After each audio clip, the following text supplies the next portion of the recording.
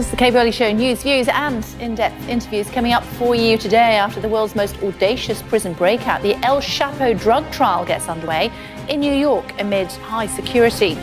A gift of life, we hear firsthand how stem cell donation is making a difference. And First Date's Fred Sirieix is here talking posh nosh and politics. All of that coming up. But first, let's take a look at today's top stories for you. Approaching the end game, Theresa May hints a Brexit deal could be imminent.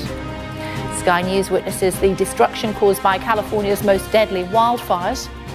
And men are from Mars. Now, science proves our brains really do work differently.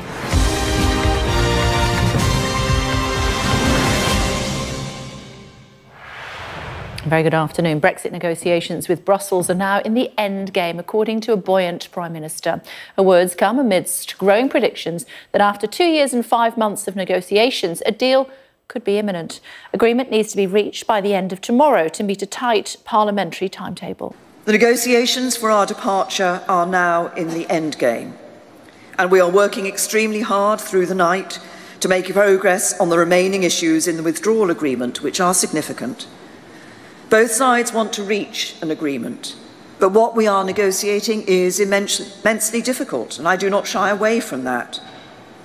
The Brexit talks are not about me or my personal fortunes. They are about the national interest. And that means making what I believe to be the right choices, not the easy ones. Well, differences with the EU do remain, and leading Brexiteers within Cabinet are continuing to express reservations. But in spite of the tensions and divisions, Cabinet members appeared upbeat on their way into Downing Street for today's Cabinet meeting. That in the street, but I'm confident we'll make progress. What about what you mentioned at Cabinet today?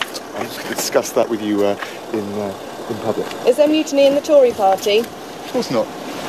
What advice would you be giving Theresa May? Hello, Mr. Brokenshire. Can you get a deal done in time? Well, we're obviously working hard on this final phase of the negotiation, this final stage. I think we should remain positive on getting a good deal for our country and taking our country forward and looking beyond Brexit and getting on with the jobs. Minister, will there be a deal on the table to discuss this morning? We're really working on it. There's a huge amount of effort going on, as you've heard, and I'm confident that we will get a good deal. Yes, thank you very much. And if there's no agreement on the deal by tomorrow, what's plan B? See you later. Thank you. Bye-bye. Straight now to Central Lobby and our Deputy Political Editor, Beth Rigby, who's standing by for us. Deal nearly done, Beth? Well, it could be getting there, Kay. I mean, look, where have we been over the past few days? There was meant to be an emergency cabinet meeting potentially on Saturday to sign off an agreement. That slipped to Monday. They'd hoped to do it today in number 10, but that didn't quite come to pass. And now all eyes on whether or not Theresa May can call an emergency cabinet meeting tomorrow at some point to try and sign off some sort of withdrawal agreement deal, at least in her cabinet, that then she can go to Brussels next week for a summit to try and sign it off. Then she has to come back to Parliament. That's a whole different story. But in terms of the mood music about where we are, it is getting a little bit warmer. I would say that we've moved from people talking about significant obstacles to a small amount of outstanding issues, a sense that maybe they might be progressing. And over in Brussels, the UK side have been telling my colleagues there that they think things have progressed in the right direction in the last 12 hours. There's more negotiations expected tonight. On Sunday, they ran until 2:45 in the morning. So they certainly want to try and do a deal. Now, the big question is, will the Brexiteers in Cabinet swallow it? There was another meeting of the Pizza Club, if you like. Some of those Brexiteer Cabinet ministers, the likes of Penny Mordaunt, Liam Fox, Andrew Leadsom, who are very nervous about the issue of this Irish backstop, very nervous that the Prime Minister might be selling them out and in some way putting them in perpetuity into some sort of close relationship with the EU that they can't stomach. But certainly Brexiteers on the backbenches that I've spoken to today feel like this won't be a moment of mass resignations. They feel that the Cabinet will in the end ride in behind the Prime Minister, and we could, and I say could, be looking at some sort of agreement in Cabinet over the next 24 to 48 hours. And the government has also been commenting in the House of Commons earlier on today, haven't they? What was that about, Beth? Yeah, so there's been some other movement today on another matter, and this is about the legal text on the Irish backstop. The issue about this is, as you know, on the Irish backstop, this is to protect the soft border in Ireland in the event of a no-deal Brexit. So how do you keep that border open when the Republic of Ireland remains in the EU and Northern Ireland with the UK is outside of the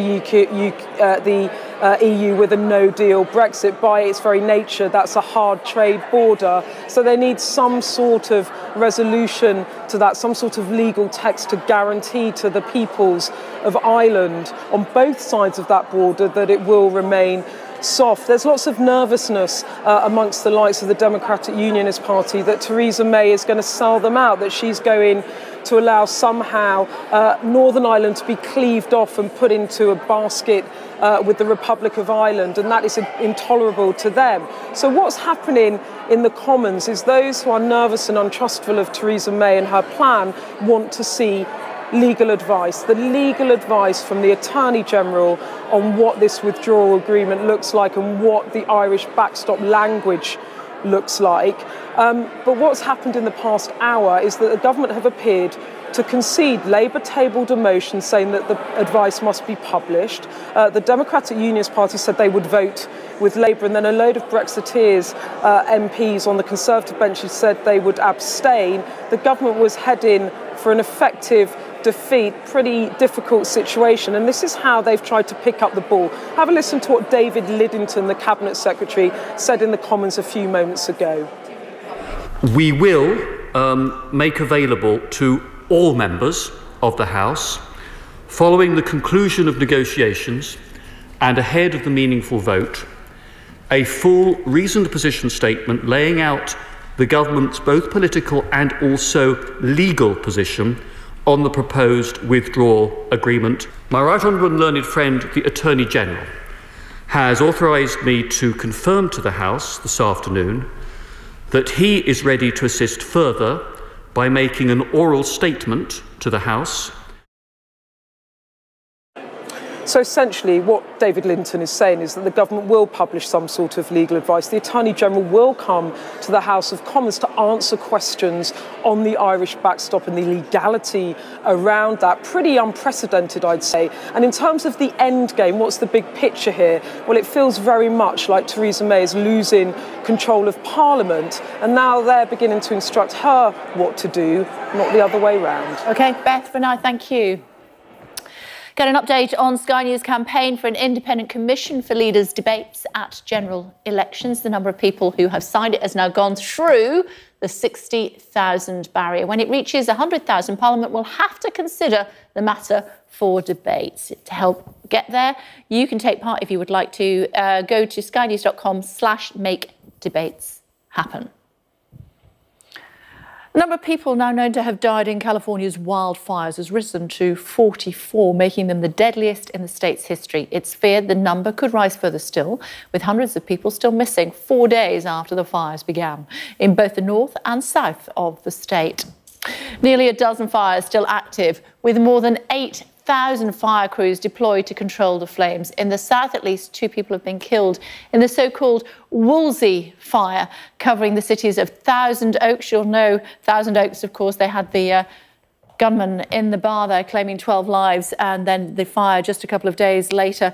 And also down towards Malibu, lots of stars there who had to flee their homes, and many of them making their way to the beaches. In the north, the Camp Fire north of Sacramento, there we are, which surrounds the city of Paradise, still burning. Just a quarter of the fires contained. 42 people have lost their lives so far. From there, our chief correspondent, Stuart Ramsey, reports. The road to the town of Paradise is testament to the sheer ferocity of the fires that have raged in Northern California for days. An entire valley destroyed. It's now a blackened, smoking, chaotic mess of trees and vegetation. People drove past this while flames shot hundreds of feet into the air. There is an eerie yellow light. The sun, in the middle of the day, barely breaks through. The first real indicator of just how catastrophic the firestorm was are the abandoned cars on the side of the road. People were escaping in these, and some of them didn't make it. But even this didn't prepare us for the scenes inside Paradise. What happened here is quite incredible. This isn't just reminiscent of a war zone, it's exactly the same. A shopping complex, utterly destroyed. Absolutely nothing survived, and this was a big building. It's simply gone. And it's the same everywhere you look. This is not a forest, it's a housing estate. And it too has gone. Mile after mile of total destruction. The heat and the speed of the fire was lethal and quite astonishingly powerful. It took everyone by surprise. There's a lot of mass casualty. It's sad. It's very sad. The emergency services are struggling here. They've never seen anything quite like it, and they found themselves almost helpless to save thousands of people fleeing for their lives. We're trying to get people out of here, and we're stuck. There's nothing. We're at gridlock, and cars ain't moving, and it's the worst feeling ever. These people aren't getting out, and traffic's not moving. It's hard. Yeah. So it's very devastating. I'm sure. People certainly died in the chaos of the escape from Paradise, but it's clear some didn't get that far. Bodies have been found in homes. Police tape warns nobody to cross. Whoever stayed in this house didn't stand a chance.